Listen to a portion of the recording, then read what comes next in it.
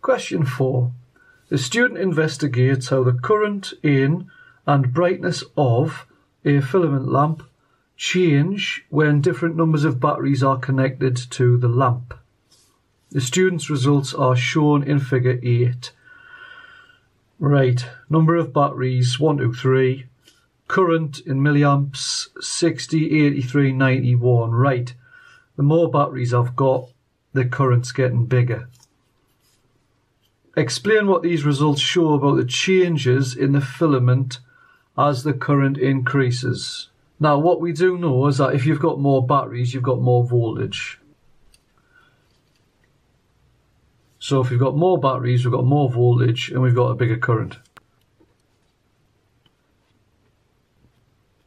Right, is it proportional?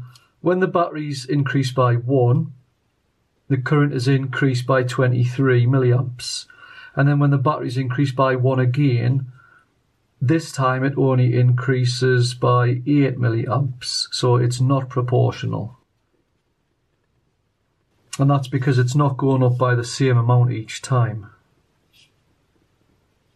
Now, because the current's not going up by the same amount each time, what must be happening is as you've got more current, the bulb's getting hotter. And that means that the resistance of the bulb is getting bigger.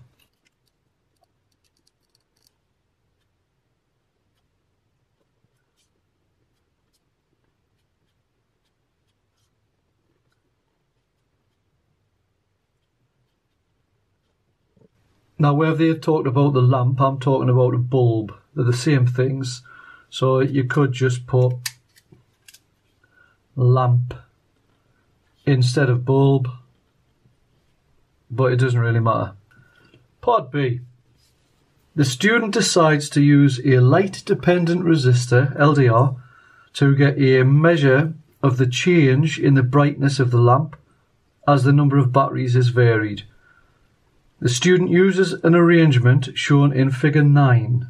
So he's got the wires connected to the battery, and the lamp is pretty close to the LDR, and those wires are connected to a resistance meter.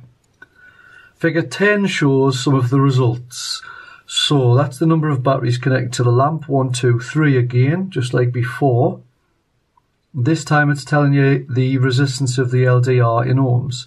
600, 580, 520. State what the resistance readings show about the properties of an LDR. So an LDR, as the number of batteries get bigger, its resistance is getting smaller. Now, what we can assume is that as the number of batteries is increasing, the bulb is getting more current, so the bulb's going to be brighter. So we can see more batteries cause more light, which causes the LDR's resistance to decrease. So the properties of the LDR, as the amount of light increases, the amount of resistance decreases.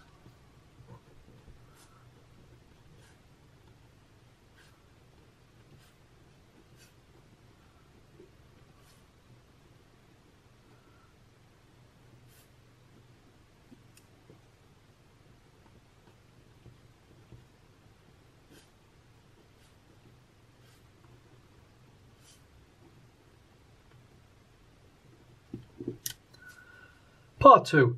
The student thinks that these results do not give a good indication of the change in brightness of the lamp. Explain one way that the student could improve the experiment with the LDR to give a better indication of the change in brightness of the lamp. Right. The LDR is not very close to the lamp, is it? So the lamp's light will be shining everywhere, and there's actually not that much of it landing on the LDR. So one quick thing that you could do is bring the LDR closer. And also, if there's other light in the room, which we're assuming there is, because I don't think the scientist will be doing the experiment in the dark, otherwise they'll be bumping into things. What if we've got another bulb up here? Or what if the sun's up here shining through a window?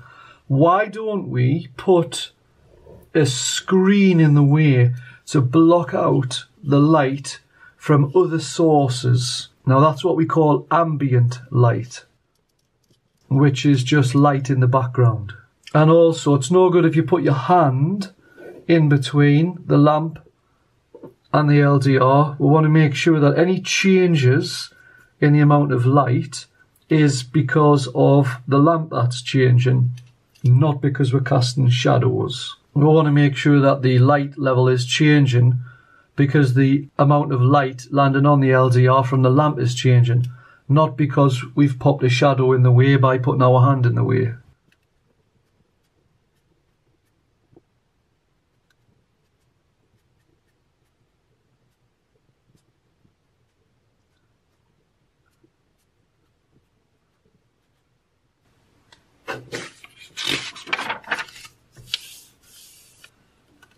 C.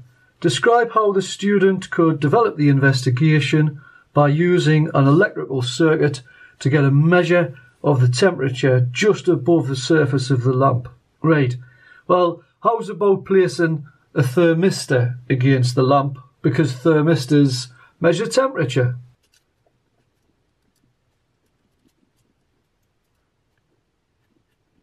Why don't we measure the voltage of the thermistor and measure the current of the thermistor and then calculate the resistance of the thermistor?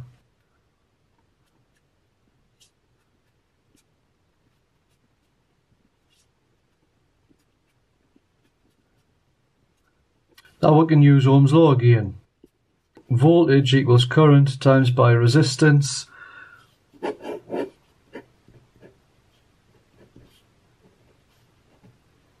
And rearrange it to find resistance. R equals V over I. And there we are. Now you'll notice because it's worth 3 marks, I'm kind of structuring my answers. So what I'm doing is I'm telling the examiner I'm expecting a mark for that, a mark for that, and a mark for that. You do know who the examiners are, don't you? They're very often just normal teachers. So they do a full day's work during the day, and then they come home and they're tired, and they've got to sit and mark these. Now, if you can make it really easy for them to see what you've wrote, nice and neat and structured nicely, then it's going to make it easier for them to award you the marks, because they'll be able to tell what you're talking about. Number 5. Figure 11 shows 4 plotting compasses on a piece of cardboard. Here we are. State the reason why the 4 compass needles all point in the same direction. Well, that's because they'll be aligning themselves with the Earth's magnetic field.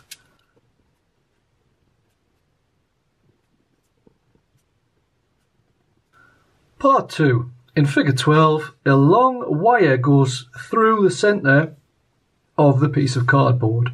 The wire is carrying a large electric current downwards.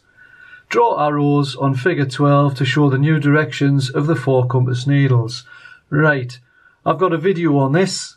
Click the link at the top. It's electromagnetism.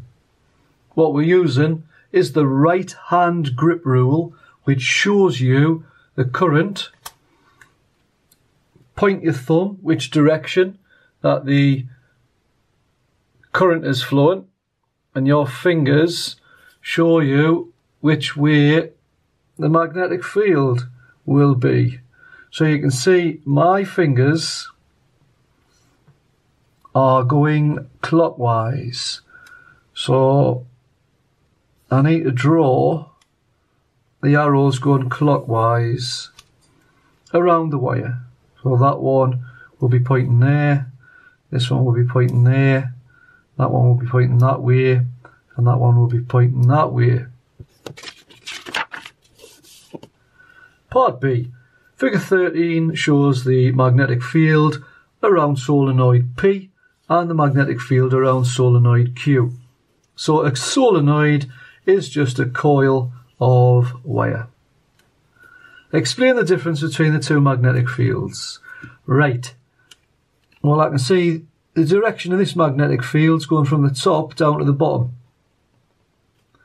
whereas this one's going from the bottom to the top. Now the magnetic field always travels from the north into the south. So that's the North Pole and the South Pole. So the magnetic field always comes out of the north and goes into the south. So you can see these solenoids are acting as bar magnets, but they are orientated in different directions. What else do you spot? Well, look how close these lines are together and compare that to how close these lines are together. If the lines are close together, it means the magnetic field is stronger. Again, I've got a lovely video on magnetism. Click the link above if you want some more help to do with magnetism. Now, since this is electromagnetism, the strength of the magnetism is caused by the strength of the current. So what we can assume is it's got the same number of coils on each of these solenoids. So therefore, this must have more current. Coil Q has got more current going through it. And that's worth 3 marks, and that's what we've covered.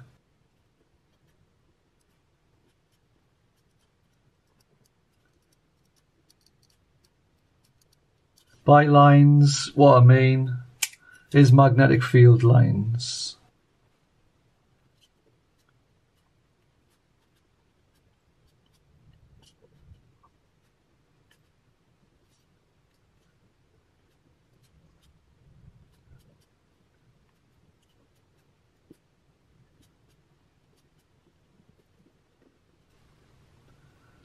Question C.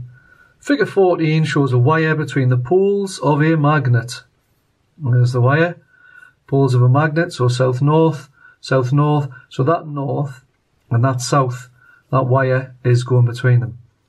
The wire is carrying a current of 0.3 amps, right, that's I. The strength of the magnetic field between the poles is 0.65 newtons per amp meter. That's B. Magnetic field strength. The length of the wire inside the magnetic field is 0.2 meters. That's L. Calculate the size of the force, F, is question mark. That's our target. Acting on the wire. Use an equation selected from the list of equations at the end of this paper. So we're looking for something that's got F, B, I and L in.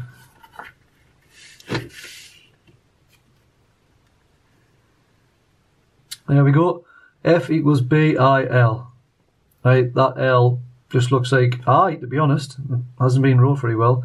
Force on a conductor at right angles to a magnetic field carrying a current equals magnetic flux density, or magnetic field strength, times by the current times by the length. F equals Bil. Force equals magnetic field strength times by the current times by the length. And we don't need to rearrange it, so let's just pop the numbers in.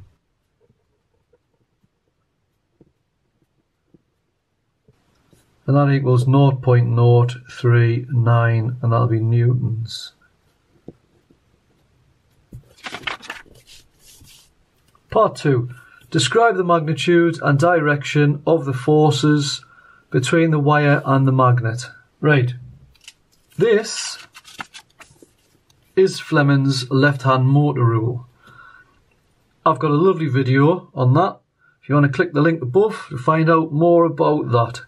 Now the first finger shows you which way the magnetic field travels. And it always travels, knuckles are north, fingertips are south. And as you can see on here, the magnetic field, just go with the magnetic field that's on the inside of the magnet. There's your north, there's your south. So align your first finger, which shows you the field. First finger shows you the field. Align it that way. Now your second finger shows you the current. And it shows you the conventional current. And you can see the current is pointing this way. So my finger is already pointing the correct direction. And then your thumb shows you which way the movement will be. because of the force on the wire. So you can see the wire is going to move upwards. Now it asks you not only what is going to happen to the wire, it's also asking you what's the force going to be on the magnet. Now that is Newton's third law. For every action there is an equal and opposite reaction. So if there is a force on the wire going upwards, then there will also be a force on the magnet going downwards. And the forces will be the same size, but they'll be in the opposite direction.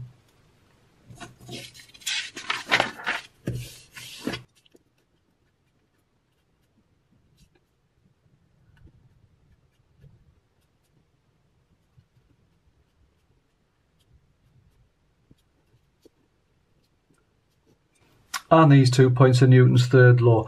Not that you'll get any extra marks for that, but I just thought you might like to know. Yay, we've finished the test. I've got a blank page here. Oh, oi oi. I have not finished the test. Always keep turning the pages until you get to the equations at the back. That happened to some students the other year. They saw the blank page, they thought the test was finished. Look at this. 1 mark, 2, 3, 4, 5, 6, 12 barnacles. They would have missed out on 12 marks if they'd made that mistake. And just in case you turn 2 pages at once. Oh look, I've finished. Alright, pay attention to page numbers 16, 17, 18, 19, 20. Right, I haven't missed out anything. Want to see more videos like this? Subscribe to my channel, GCSE Physics Explained. Thanks very much, and bye for now.